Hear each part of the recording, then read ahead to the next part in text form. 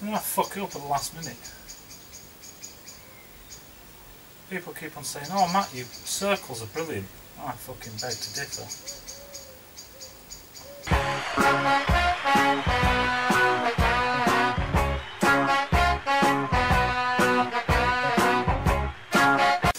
My name's Matt, welcome back to the shop, and today we're talking about two-stroke. Let's sort that fucking bit out straight away. Two-stroke, single ring or dual ring pistons. So I think this has probably come from a guy who does, maybe I'm just guessing, but does moped, you know, scooter tuning and all the rest of it and what have you. You'll find some kits have single rings and some have dual rings. Why would you want to differentiate from either? So your piston rings obviously seal the cylinder, and as soon as they've been bedded in and sealed, they never wear out ever again. If you ask Motorman, he's a fucking muppet, is that guy. Anyway, so if you have one ring, it's cheaper to manufacture. Rings are actually quite expensive to manufacture, and you can tell it reflects the price, where if you go and buy a bolt or something, you know, an axle bolt or something like that, this thing's fucking well heavy, this thing's really big, it's been cold rolled, cold worked, stamped and God knows what. That's an axle bolt, and that's actually quite a tasty piece of steel. That's quite heavy, quite big. When you pick up your piston ring, you're like, fucking hell, is that it? 25 quid for fucking two. That's ridiculous. Piston rings are quite difficult to manufacture, because the fact of the matter is it is an open ring. It's just like, it's not like making a washer and easy to make perfectly round.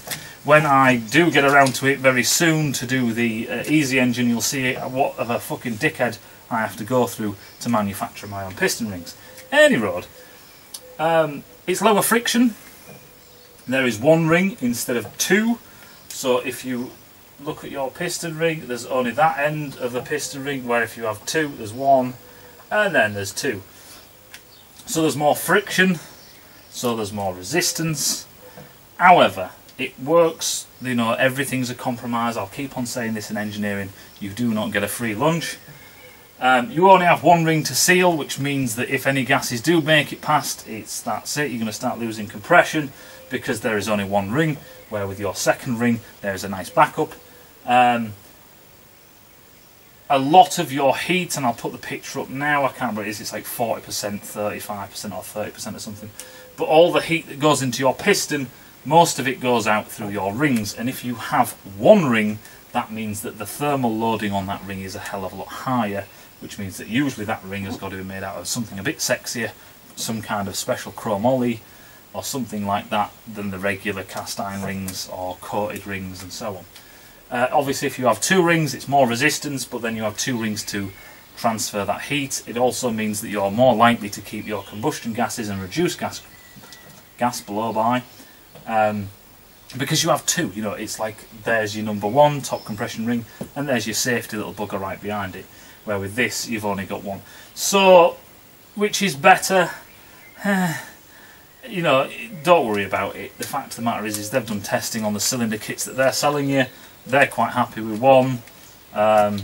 You know, is it something that's designed to fail? People say that about things. Do you know how fucking hard it would be to design something to fail? Because you've got to remember, it's got to work for so long, and then it's got to die. Well, with an engine you could go, well, that's great, it works because it fits onto the piston, when we run the engine it dies, but it can't do that. It's got to work for so long. And generally what happens is when things work, they continue to work until the environment changes, or something weird happens that's bad, or, you know, they start to fail generally due to wear, which is usage. Trying to design something to fail is actually really quite difficult. I hear it all the time, and there are instances where this has happened, in engines, not really one that I've ever seen, but in other things, you know, other things where they can cheap out and, you know, bung a seal in or something that's just cheaper, you know, that will not last as long as the proper seal or something that should go in there. But yeah, this all the time, this, you know, it's been designed to fail after 5 years. Washing machines are the best ones. People say, oh, washing machines are only designed to run 4 or 5 years now. Fucking bollocks.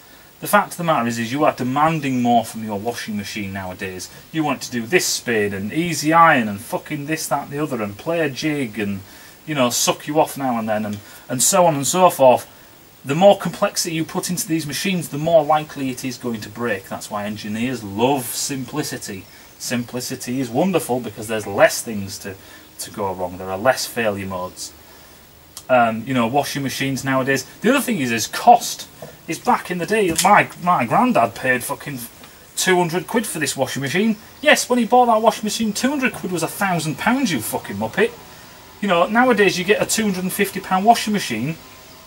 Well, that's a quarter of what it should cost. Still does a bloody good job after 5 years, and then eventually it fucking dies. You know what I mean? If you want real quality, go and spend the fucking money. There are washing machines out there for £2,000, and I'm sure they last fucking 50 years. Any road.